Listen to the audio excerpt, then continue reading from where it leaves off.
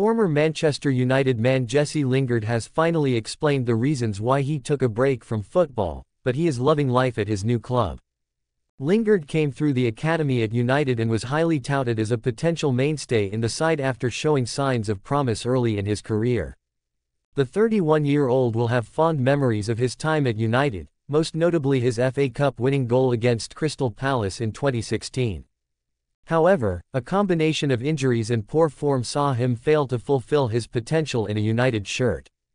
After 5 loan spells during his United career, he finally penned a permanent deal at Nottingham Forest in 2022, but the contract ran for a single year to the surprise of many. After failing to net a single Premier League goal for the East Midlands side, Lingard left at the end of the 2022-23 season. He did not sign for a professional club until February 2024. He joined Korean side FC Seoul. The reasons for his break were very much a mystery, but he has finally opened up in a column for The Times.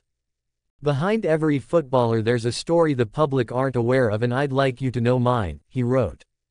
"It might explain how I got here, and help other players dealing with private strife. The only cure was rest for injury, but in the summer, when I was out of contract, my nan got ill.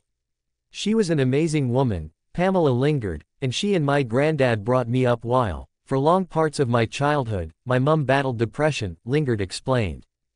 "But over the course of last summer, she became really poorly.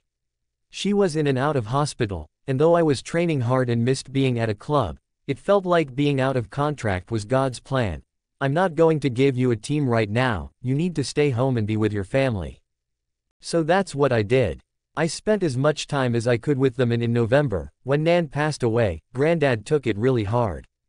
Since moving to South Korea, Lingard has had a new lease of life, away from the gaze of the British media and football fans.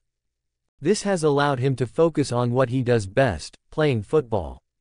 Lingard has made 21 League One appearances and scoring 5 goals for his new club. His contributions helped Seoul to a 5th-place finish in Korea's top flight. It is unclear if or when Lingard could return to England. He signed a 2-year deal with the club, which is expected to tie him to Seoul until December 2025. Featured image credit: Jesse Lingard. Getty. Topics: Manchester United, Jesse Lingard, Nottingham Forest.